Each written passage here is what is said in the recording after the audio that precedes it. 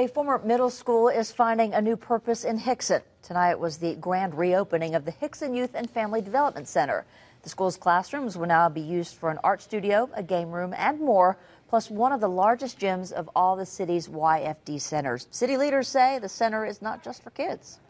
One of our main focus is definitely children during the summertime. We want to give them some place to go. You know, a lot of them don't have any place to go when they're out of school, so we want this center to definitely be a second home to them. But also, we've got different classrooms and different programs that are set up for people of all ages. There is no charge to attend most activities, and rooms can be leased if you would like to hold a class of your own.